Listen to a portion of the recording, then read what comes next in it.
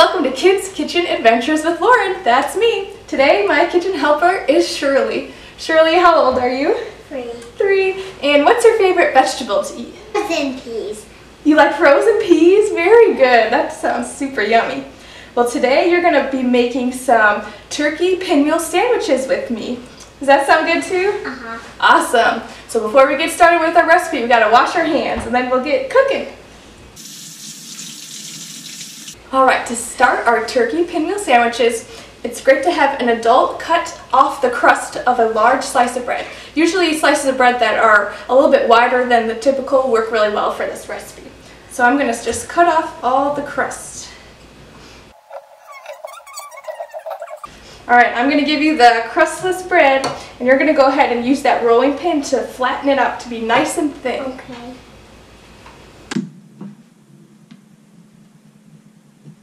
Good work. All right, can you flatten out this one as well? Yeah. Perfect. Wow, that's cool.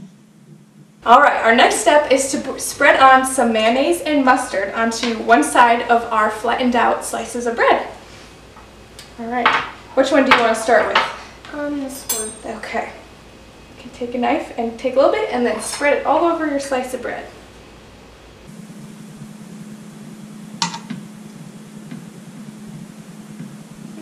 Do the mustard. And then we'll do some mustard on top. Very good.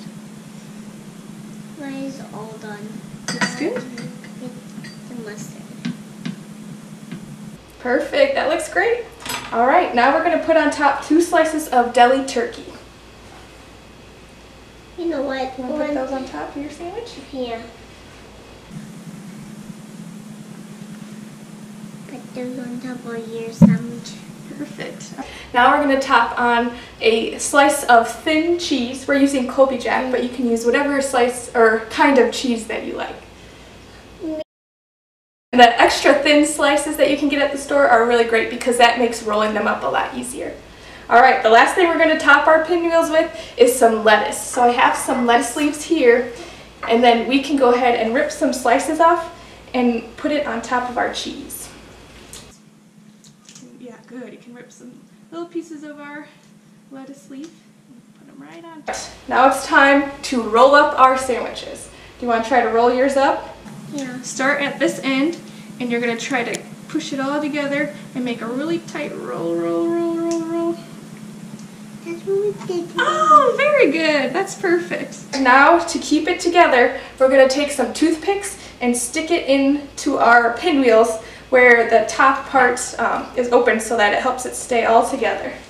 All right, can you put your other toothpicks, stick them right in there? Yeah. Next to your other one? Yeah. About 4 toothpicks will work great.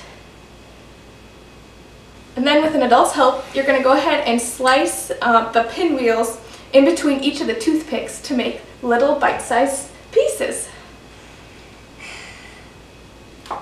Mine is so like this, so Doesn't that look so cute? Yeah. So we have little pinwheels, so we're going to cut them all up You cut mine. to make them all bite-sized. And I'll cut yours up, yep.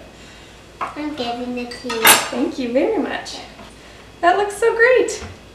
Mine is so great. Can I eat it now? Yeah, let's take a bite and try our cute little turkey pinwheel sandwiches. I think those taste pretty good. A fun little sandwich. Yeah. You can find this recipe below this video. Thanks for watching.